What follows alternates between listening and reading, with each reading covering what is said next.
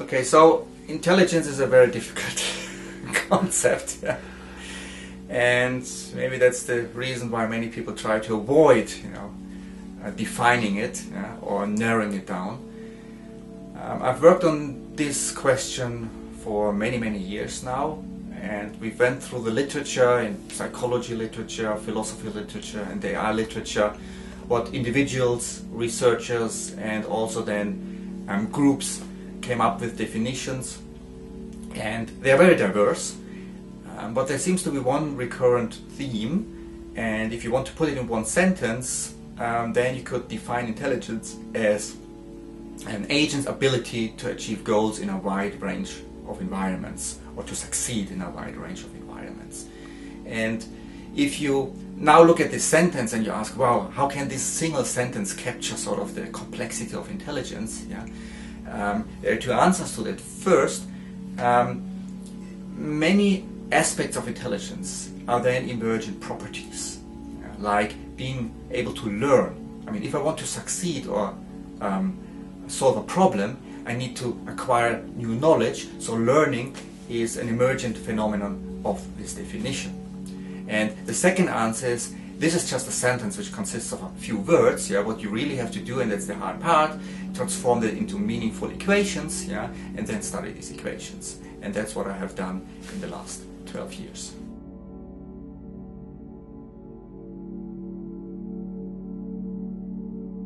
Yeah, so that's a very interesting question, whether resource bounds should be included in any definition of intelligence or not. And the natural answer is, of course, they should. Well, there are several problems. The first one is that nobody ever came up with a reasonable theory of bounded rationality. I mean, people have tried, so it seems to be very hard. And this is not specific to AI or intelligence, but seems to be symptomatic in science. So if you look at several fields, and I mean, physics is the crown discipline, theories have been developed from Newton's mechanic, general relativity theory, quantum field theory, standard model of particle physics. They are more and more precise, but they get less and less computable. So, and having a computable theory it's not a principle, in developing these theories. Of course, at some point you have to test these theories and you want to do something with them, and then you need a computable theory, and this is a very difficult issue, and you have to approximate them or do something about it. But having computational resources built into the fundamental theories, that is, at least in physics, and if you look at most other disciplines, that's not how things work. You design theories so that they describe your phenomenon as well as possible, and the computational aspect is secondary. Of course, if it's incomputable and you can't do anything with it, well, you have to come up with some other theory. But this always comes second. And only in computer science, very naturally, computer scientists think about how can I design an efficient algorithm to solve my problem. And since AI, artificial intelligence, is sitting in the computer science department traditionally, the mainstream thought is, how can I build a resource-bounded intelligent system? And I agree that ultimately this is what we want, but the problem is so hard, that we should take, I think, or at least a large fraction of the scientists should take this approach, model the problem first, define the problem first, and once we are confident that we have solved this problem, then go to the second phase and try to approximate the theory and make a computational theory out of it. And then there are many possibilities. Then you can still try to develop a resource-bounded theory of intelligence, which will be probably very hard if you want to have it sort of very principled. Or you do some heuristics, or many options. Well, the short answer, maybe I'm not smart enough to come up with a resource-bounded theory of intelligence, therefore I only developed one without resource constraints. That would be the short answer.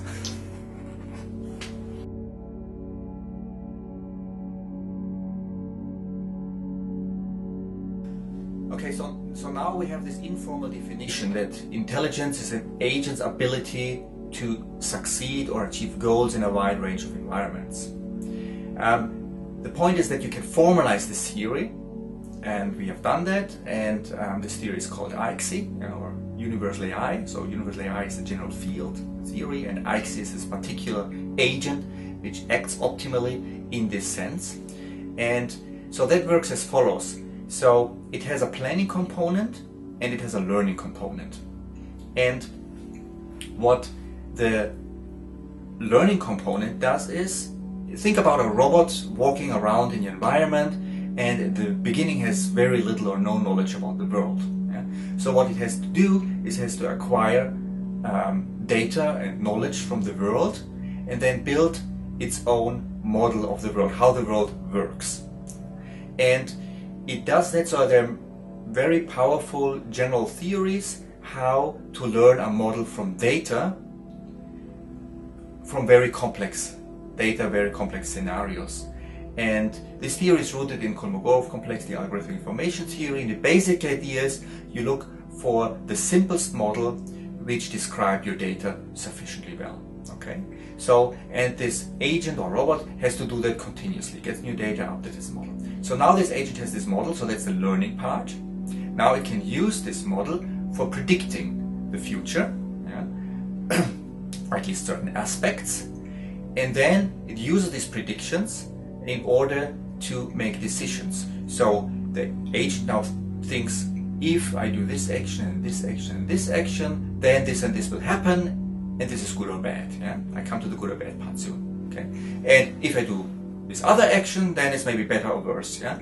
And then the only thing, only in quotation marks, is what the agent has to do is think about all possible future action sequences and take the one which is best. Okay?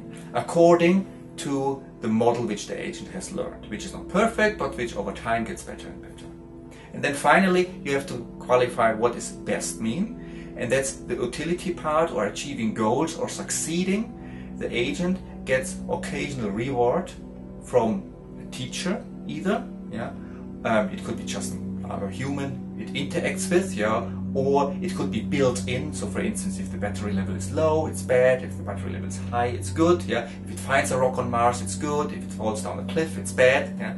So you have these rewards, and the goal of the agent is then to maximize his reward over its lifetime.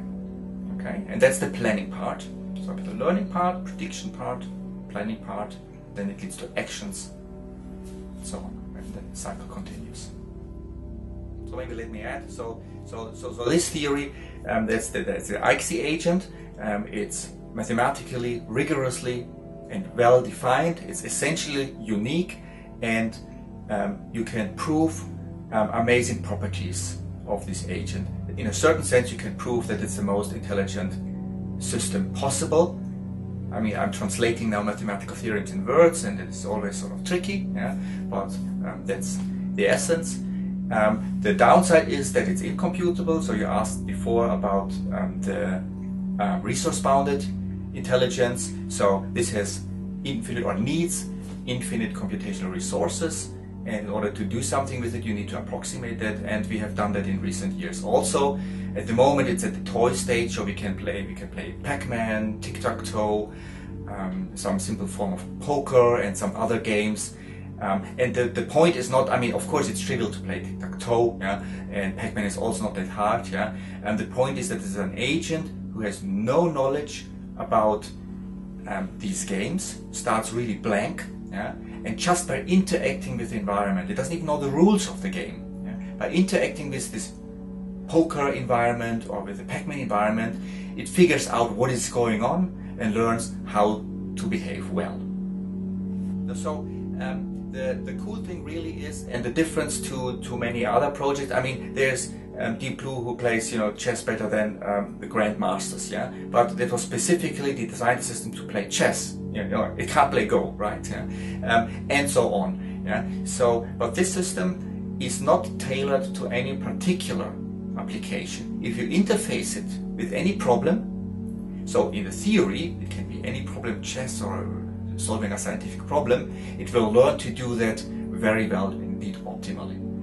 The approximations we have at the moment are of course very limited, but if you look at these approximations, they use standard compressors for the model learning part. There's nothing about Pac-Man in these compressors, the standard data compressors. You know, for the planning part, we use standard Monte Carlo, so random search.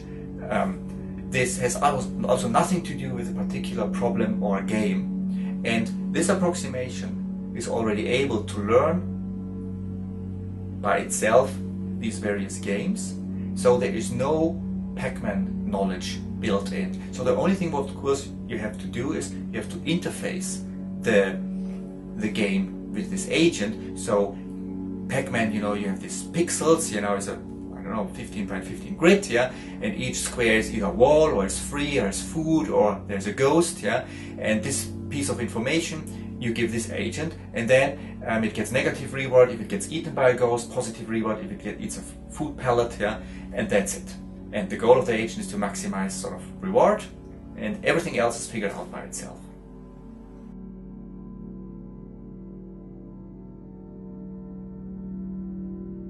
So, so Monte Carlo algorithms are very general. Is a very general algorithm to stochastically approximate various high-dimensional problems. Let's phrase it this way. It's used for computing volumes in very high, so hypervolumes in very high-dimensional spaces. That's probably not what people here care about. Yeah, but in this context, it's used to search through these search trees. So if you play chess, you can make a move out of maybe 20, 30, yeah, then your opponent can move, yeah, out of 20, 30, then you have 900 combinations, and you have this search tree which grows and grows and grows, and they are enormous, yeah, and there's no way to search this tree exhaustively. If you could, you would have an optimal chess player, problem solved, yeah, but it's practically not feasible. And Monte Carlo searches stochastically through these trees, and the particular version we have used is so-called upper confidence bound algorithm for tree search, which has been invented in the context of computer Go actually. So computer Go was long in a very poor stage, so played very poorly, but with this single trick, this UCT algorithm, it really boosted computer Go from beginner's play to, I think, amateur level. I mean, still rather low, but it was a significant step forward. And this UCT trick again has nothing to do with Go per se. It is a very intelligent, well, actually it's a very simple but very powerful way of balancing exploration and exploitation. So if you search for possibilities, there are always two options, you know. Either you search where you believe, yeah, things are good, or you search where you have very little knowledge and maybe there is a gold nugget, right? But you just don't know. So what should you do? Should you stay where you know things are good, yeah, or have strong belief, or should explore? Yeah? And this is a very difficult problem, and this UCT Monte Carlo tree search algorithm, which we've used, is a smart way of approximating, providing an approximate solution to this problem. Another beautiful thing about this algorithm is there's one parameter essentially to play with, yeah? And that's it. It's not, you know, it's like some other algorithms, maybe neural nets, you know, have net structure, you have thousands of parameters you have to adjust, yeah. But here you have essentially one parameter to control. That's the exploration sort of bias.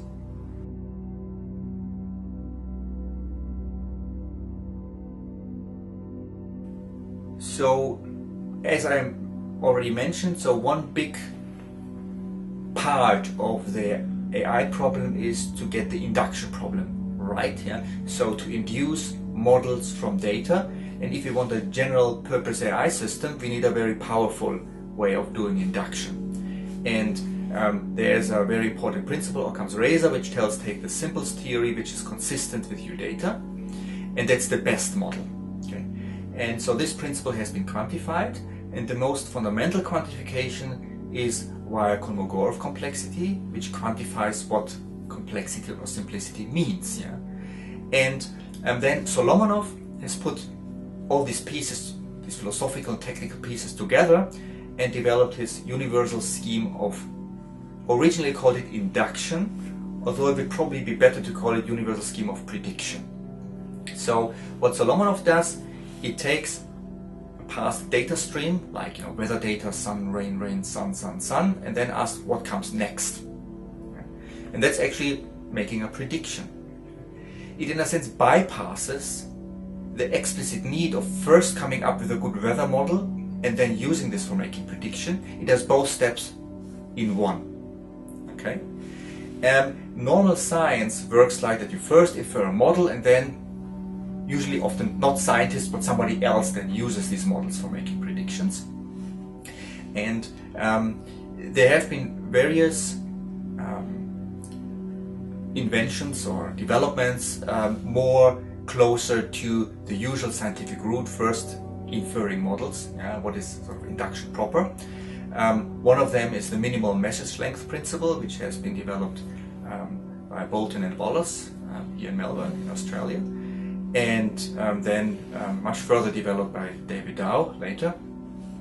And the MML principle is mainly concerned with inferring models from data.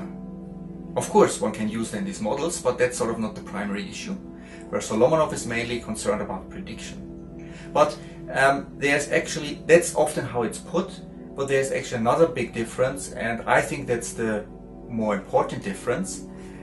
Solomonov tries to get a universal predictor which works in any kind of situation. The price to pay is that it's again incomputable, but you have a beautiful theory, and then later you approximate that. And indeed you can also use Solomonov for making inductions. It's not that it only can do predictions.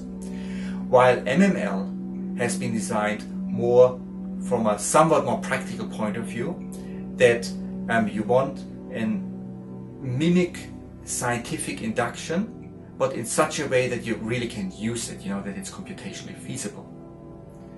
And that has been their major theme. But also in MML you could think of a very fundamental model class which corresponds to the Solomonov case, and then again it is comparable.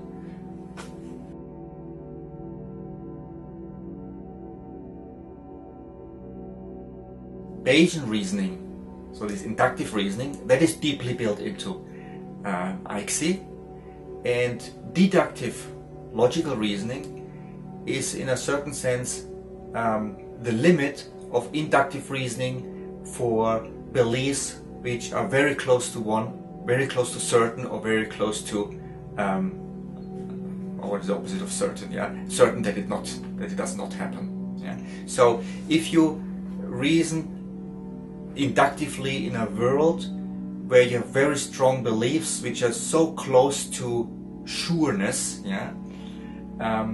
then it reduces to deductive reasoning. So in this sense, it is explicitly built in deductive reasoning.